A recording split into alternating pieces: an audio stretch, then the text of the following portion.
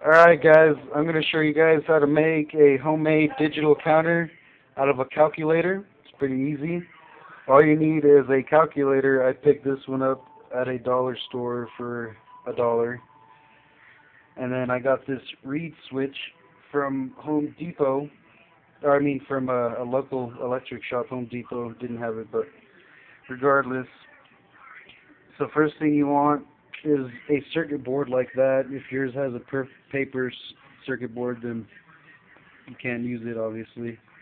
So I don't know if you guys can see those little holes on the circuit board there, but what you want to do is on the equal button on the other side where the circuit board is, there should be two holes right there where I have already soldered the leads to the magnetic lead wire.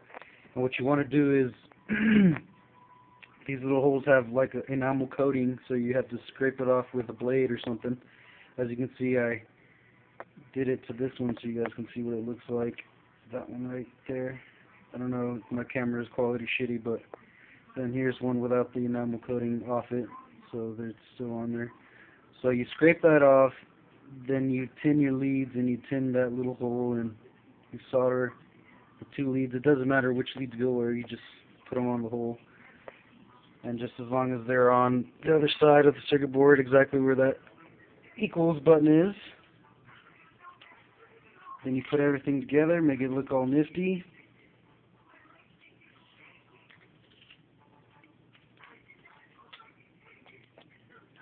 And then what you do is you push 1 plus,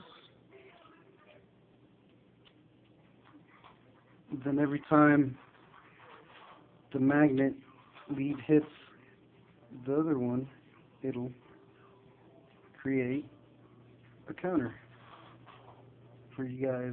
And you guys can use this for a little homemade pickup winder to count your wines.